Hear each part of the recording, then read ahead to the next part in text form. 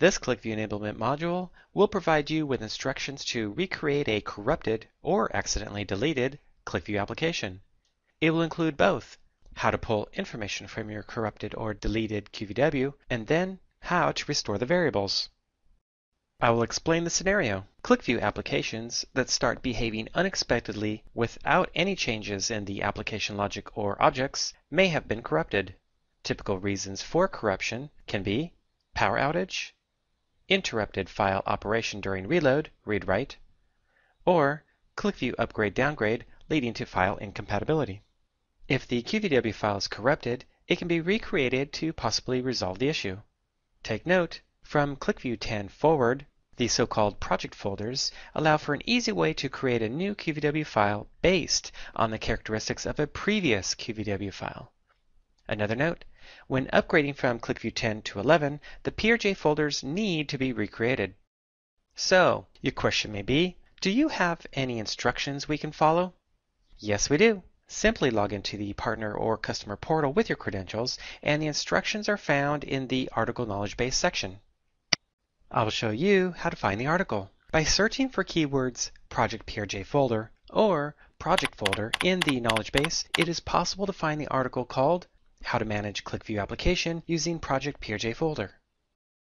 Click on the article title to open and follow the instructions. The steps describe how the QlikView Project PRJ folder is populated from a QlikView application QVW file, and how the PRJ folder content can be imported to a blank QVW file. Let's begin by exporting the QlikView application in question to a PRJ folder. Create a new folder and name it the same name as the QlikView application, but with a -PRJ as the suffix, and in the same folder as the QlikView application. For example, if the application file is named example1, the project folder should be named example1-PRJ.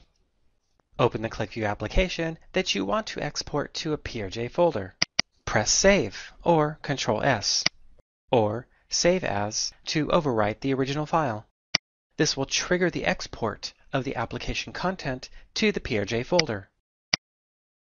Open the PRJ folder to confirm the content has been exported. The folder should contain XML and TXT files corresponding to the objects and properties in the QlikView application. Note 1. The content will only be exported to the PRJ folder every time the QVW file is saved. Note 2. The PRJ folder will not contain data, which also includes variable values. The next action you need to perform is to recreate the QlikView application QVW file from the PRJ folder. If the QVW file still exists, rename it to something that does not match the PRJ folder name. For example, add an underscore to the file name, mainly to revert back to the original file if you need to. Open QlikView Desktop Client and create a new document. Save the document with the same name as the PRJ folder, but without the -PRJ.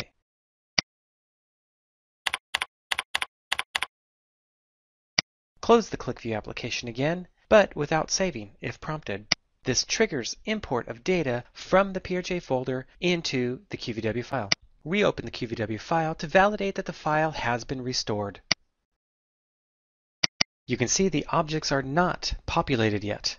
As we check the status of the variables, you can see that the values from the original QVW are not recovered yet. Now, to restore the data, you have to reload the application. As you can see here, the objects are now populated. In summary, you have to first create the project folder, then store your application objects and settings into the PRJ folder, then recreate the QVW file using the information from project folder. These are the steps we just completed. However, we are still missing the variable values. So, what is the next step? We need to recover the variable values now to complete the restore process. Please pay attention to the following facts. QlikView's project PRJ folder does not include data, which means that the data stored in the QVW file data model as well as variable values are lost when the application is restored from the PRJ folder. The data in the data model will be restored once the restored QVW file is reloaded.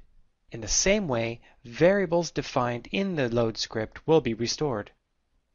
variables that have been defined in QlikView Desktop's client variable overview section will not be restored as they are not part of the load script.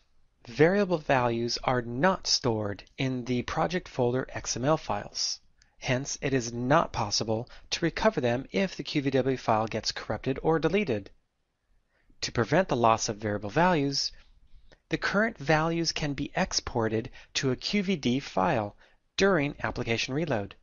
The QVD can then later be used to recover the previous variable values, and that's exactly what we did in our example.